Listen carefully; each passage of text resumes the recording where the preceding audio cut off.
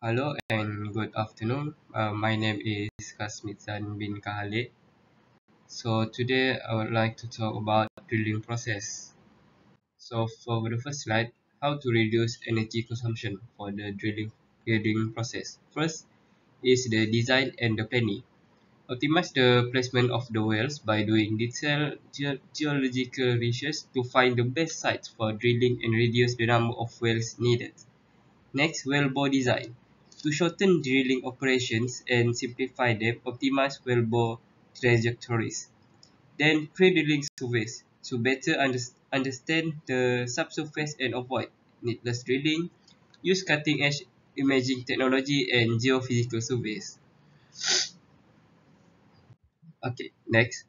How to use renewable energy for drilling process. First is by storing energy. Install energy storage systems such as lithium-ion batteries to store surplus energy produced by renewable sources and use it when there is a shortage of renewable energy or high demand for electricity. Then implement compressed air energy storage. KAES system which hold compressed air during periods of peak renewable energy generation and release it to power turbines at other times. Next is the implement waste reduction strategies. First, by planning the waste management. Create a waste management strategy, make a thorough plan outlining waste reduction objective, waste regulation procedures, recycling programs, and appropriate disposal techniques. Next, regulation adherence. Make sure drilling operations are conducted in accordance with a local law and a regulation regarding waste disposal. Second is by resource and material management. That is by inventory control. Use effective inventory management techniques to cut back on extra supplies and lessen waste production. Next is by implement green chemistry. Chemical choice is green drilling fluids should be used. Select drilling fluids that are biodegradable, non-toxic, and a minimal environmental impact to reduce the release of hazardous compounds.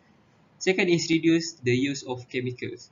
By reduce the amount of chemical use in drilling operation while still attaining the desired performance by optimizing chemical dosing.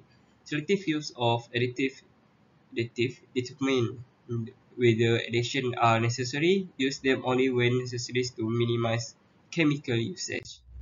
Next is use sustainable materials. Materials for casting and pipes and containment of fluids.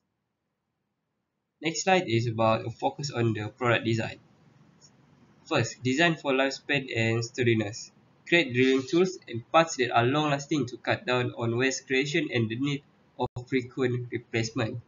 To ensure a long equipment lifespan, choose materials and coatings that are survive the demanding drilling conditions. Next is invest the employee training. First, by identify training needs, and second is by develop a training plan. Next is life cycle assessment.